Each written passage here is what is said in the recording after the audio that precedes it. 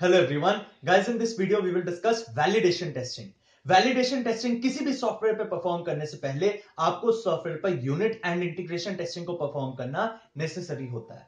अब क्वेश्चन आता है वैलिडेशन टेस्टिंग क्या होती है।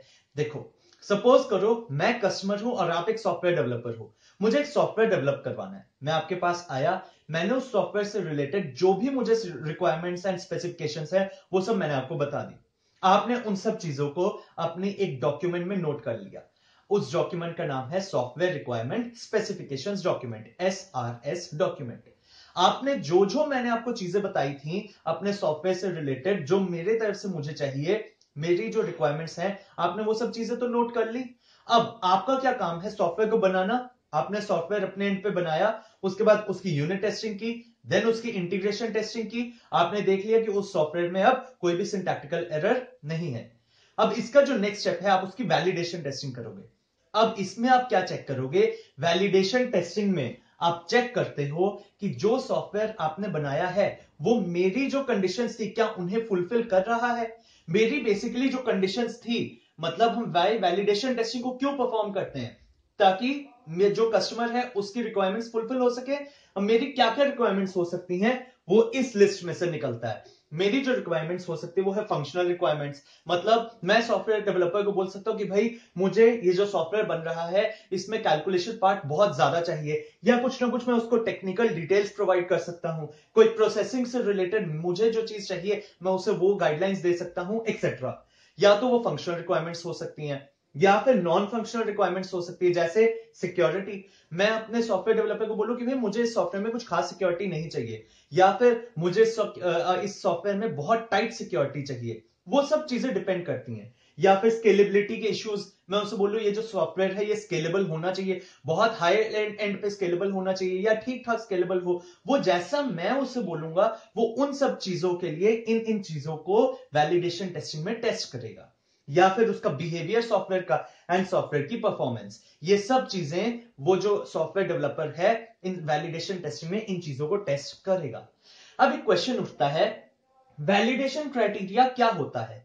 Validation criteria software requirement specifications document, SRS document में लिखा जाता है। एंड इस वैलिडेशन क्राइटेरिया में क्लियर कट शब्दों में यह बात लिखी जाती है कि मैं एज अ कस्टमर आपसे सॉफ्टवेयर तभी एक्सेप्ट करूंगा जब मुझे ये चीज में एकदम गारंटी हो जाएगी कि जो रिक्वायरमेंट्स मेरी थी, जो मैंने आपको SRS डॉक्यूमेंट में आपने रिक्वायरमेंट्स लिखी हैं, जो मैंने कही थी, वो मुझे फुलफिल्ड हुई नजर अपने सॉफ्टवेयर में आ रही हैं। मैं तभी उस सॉफ्टवेयर को एक्सेप्ट करूंगा। ये गाइडलाइंस वहां पर लाइनें लिखी होती हैं वैलिडेशन क्राइटेरिया में। एंड लास्ट में अब एक बात करनी है जो है डेफिशिएंसी लिस्ट की। सपोज करो वैलिडेशन टेस्टिंग परफॉर्म करते हुए यहां पर आपको लगा कि नहीं यार, कस्टमर ने मुझे कहा था कि सिक्योरिटी बहुत टाइट होनी चाहिए, लेकिन उस सॉफ्टवेयर में सिक्योरिटी टाइट नहीं है। आपने एज एन इंट्रूडर उसको बहुत इजीली उस सॉफ्टवेयर को हैक कर लिया। तो डेफिशिएंसी लिस्ट नंबर 1 में आप लिखोगे सिक्योरिटी।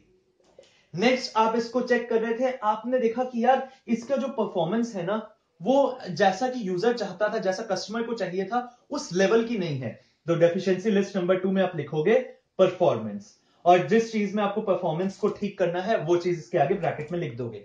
ये इस तरीके से जैसे ही आपकी वैलिडेशन टेस्टिंग खत्म हो जाएगी आपके पास एक डेफिशिएंसी लिस्ट तैयार हो जाएगी। And as the name suggest, ये डेफिशिएंसी लिस्ट बताती है कि वैलिडेशन टेस्टिंग परफॉर्म करने पर आपके सॉफ्टवेयर में क्या क्या कमियां हैं जिन्हें कि आप फिर से ठीक करोगे, ताकि आपका सॉफ्टवेयर जो है next and last stage of software testing strategies में जा सके, जो है सिस्टम टेस्टिंग।